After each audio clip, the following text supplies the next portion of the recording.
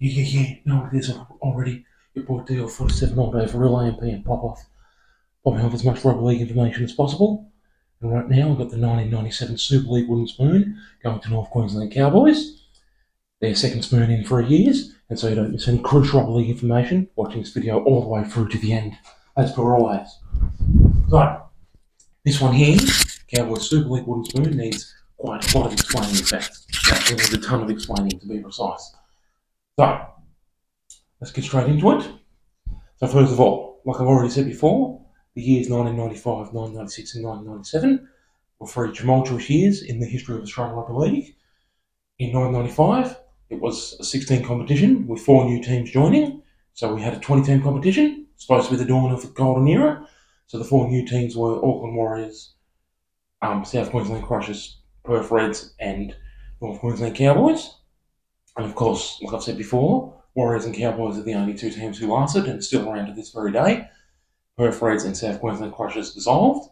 So for this particular year's Super League, this was also as well as being the Cowboys' second wooden spoon, it was also the Perth Reds' final season. And there was a few teams in the Super League that a lot of rugby league fans might not have even heard of before. Like, obviously, I know some of us remember them, and some of them know about them, but yeah, a few teams that are probably only going to, well, actually, are in fact only going to mention in this video only. Yeah, because they were only around for such a short amount of time. So, what happened was, in 1997, we actually ended up with 2 competitions running simultaneously. We had 12 teams in the 1997 ARL competition, and we had 10 teams in the 1997 Super League competition.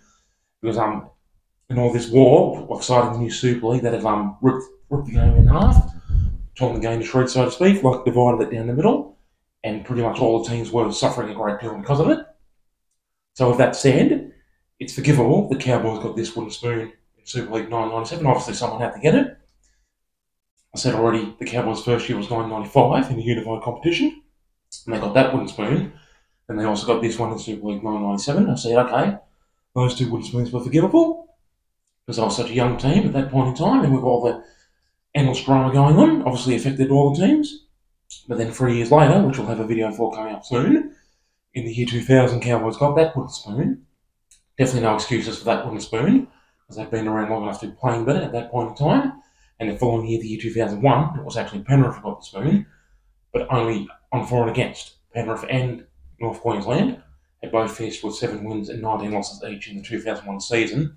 The Cowboys only avoided the 2001 spoon purely on for and against only. So, but like I said, at this point in time, it's still forgivable. Cowboys getting the spoon, and like I said, they only just got it. So, the 10 teams in the Super League, so all the teams that people have heard of, there was the Brisbane Broncos, Cronulla Sutherland Sharks, Canterbury Bankstown Bulldogs, Canberra Raiders, Penrith Panthers, Auckland Warriors and North Queensland Cowboys. So 7 teams we have heard of.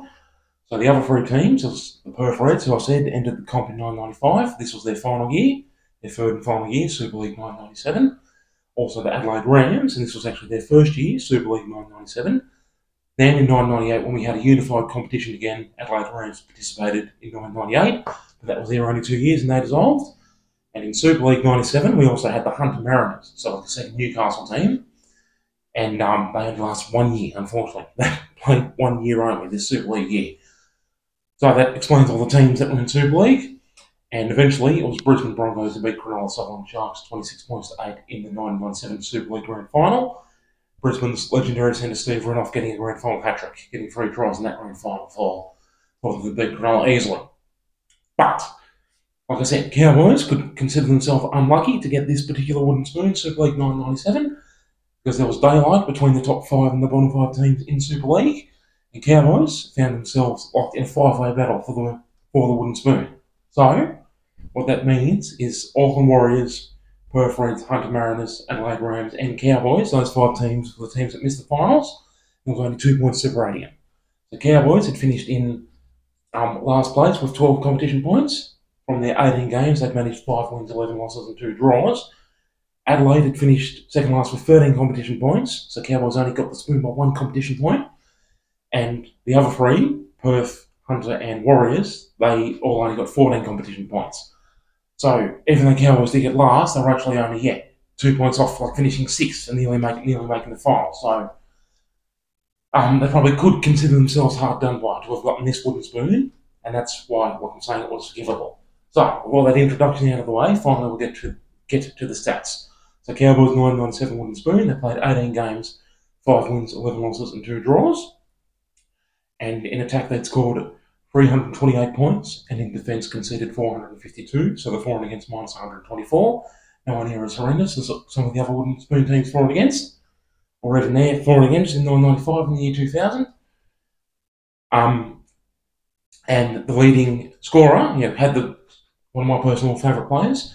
His name was Luke Phillips, and he played fullback, and he was a brilliant last line of defence. And after playing for Cowboys in 97 Super League, he then moved over to Manly in 98-99, then played for Roosters a few years from 2000 onwards, and was a stellar performer, like at every team he played for. Just like a brilliant last line of defence fullback. And he managed to get 8 tries, 45 goals for Cowboys in 97 Super League, and that was a total of 122 points, which made him the leading try scorer and leading point scorer for Cowboys in 97 Super League. And the other Cowboys player, his name was Ray Mercy, and he managed to get 6 tries to be their second leading try scorer. So with all that said, all that out of the way, tricky explaining we have to do. What's left then is the moments in the sun and most embarrassing moments. So the moment in the sun, outstanding win, applause. In round 5 of the Super League, Cowboys had the enviable task of having to play Bulldogs at Belmore. And this is when Belmore was Bulldogs' permanent home ground and when they were extremely difficult to beat at the venue. They're obviously not as hard to beat there these days, but back then, when it was their permanent home ground, they didn't lose too often there. But in round 5 of the Super League 97, Cowboys pulled off a stunning 16-14 upset over Bulldogs. Then, another moment in the sun, I should say first, rounds 9 through to rounds 15. So that 7-game period, rounds 9 to round 15 of the Super League, Cowboys had 3 wins, 2 draws, and only 2 losses. So like more competition points than usual. But then, unfortunately, the most embarrassing moment followed, and they actually lost the last 3 games. And that's how they ended up with the spoon, by losing the last 3 games. Most embarrassing game, the very last game.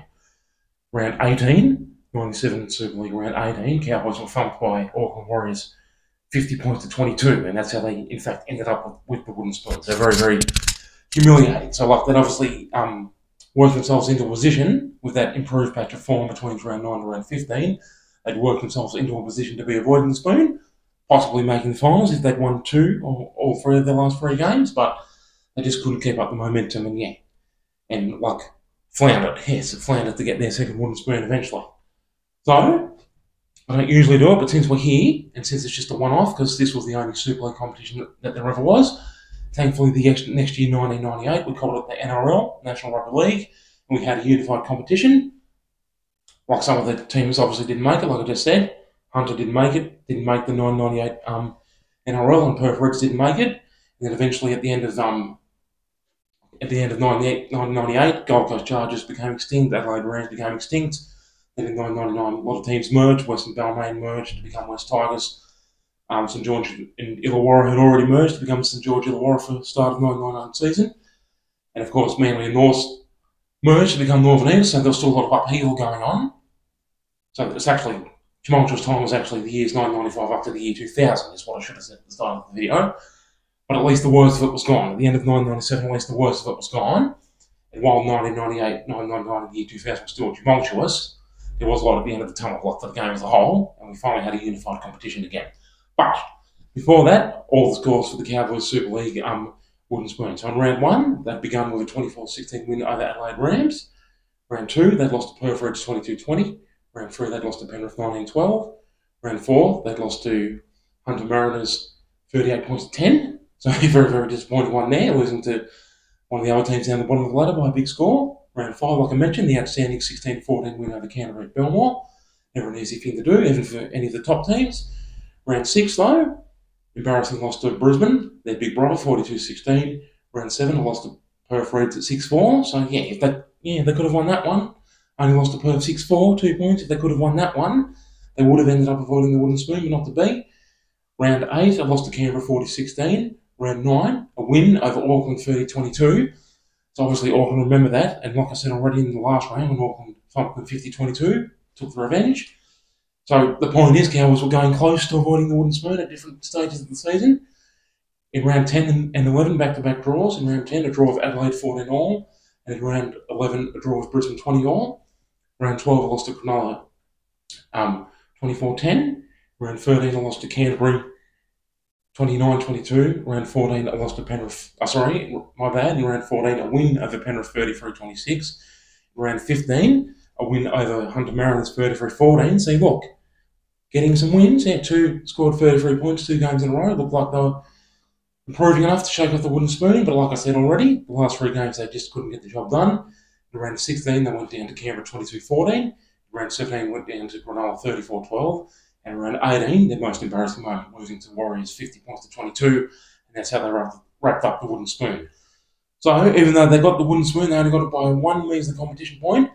And there were quite a few games during the year where they only just lost. And if they could have just won those, would have then ended up avoiding the wooden spoon. Not to be, and one of the 5 teams down the bottom of the Super League ladder did in fact have to get it. So there you go.